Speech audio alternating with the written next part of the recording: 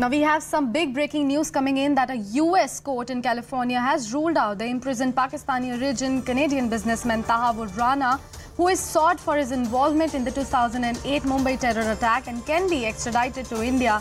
The NIA is hopeful that Canadian Tahawwur Hussain Rana may be extradited to India to face the trial. The decision on the NIA's request is expected by May 20. Now a total of 166 people, including nationals from the US, Israel and other countries, were actually killed in these attacks. I have CNN News 18's Arunima joining me on the broadcast. Arunima, a very good morning to you. Could you give us more details about that?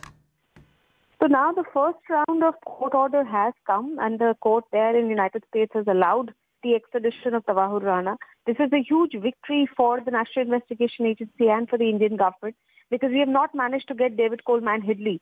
David Coleman Headley was the man who came to Mumbai and carried out a recce of Taj, of Kolaba, and of all the places that we saw ultimately get attacked by Kasab and his men.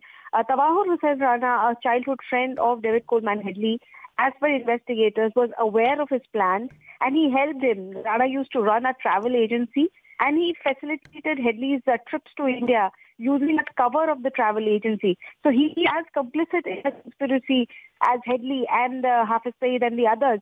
So this is a huge victory.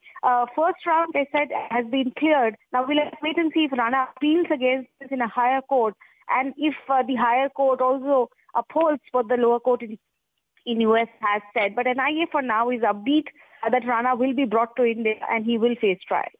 Arunima, well, the sources have told us that the extradition has been requested and on which the United States is currently processing. What do we know about the process that is going on currently? Like I said, the court order is before the Biden administration now, and in this case, the Biden administration has supported Indian government. This extradition plea was actually made by the U.S. government before the court of law. The U.S. government has argued in favor of India as to why Rana must be extradited. So we have the support of the executive there, and now with this judicial pronouncement, it's a big boost to India, the chances of getting Rana back here. But of course, NIA officials are pointing out that the option of further appeal could be explored by Rana's legal team. It's most likely that the Biden administration will oppose any such move by Rana to stop his extradition. They oppose his move to strike a plea bargain as well. So we'll have to wait and see what the legal team of Rana really plans from here on.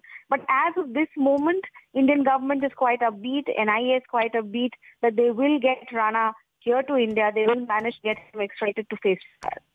Arunima, thank you so much for all those details.